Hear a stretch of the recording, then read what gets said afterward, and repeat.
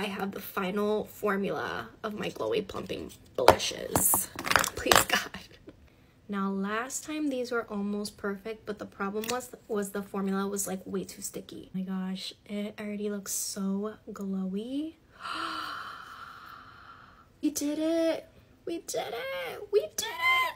All right, let's try the other one. I'm so happy. I'm so happy. Oh my gosh. Now bear in mind they almost look the same color, but they're totally different. It is so crazy. Little goes a long way with these two guys. Okay, I have to try them with powder on top because if these are too sticky, too much powder will stick to them. A little bit of powder on top.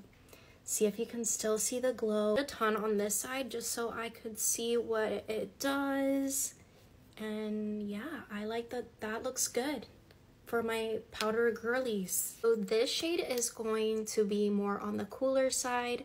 It's like a wine color. Now, it's a little bit too dark for me, so I have to really blend this out. But the glow is insane.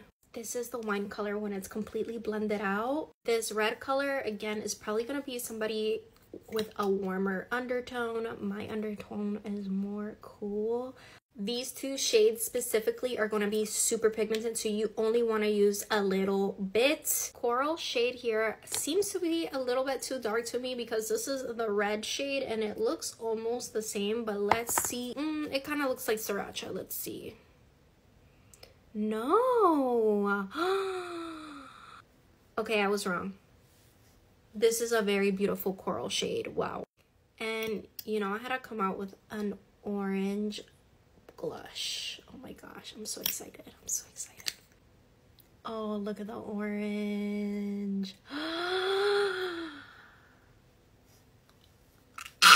We did it. The colors, the formula is final.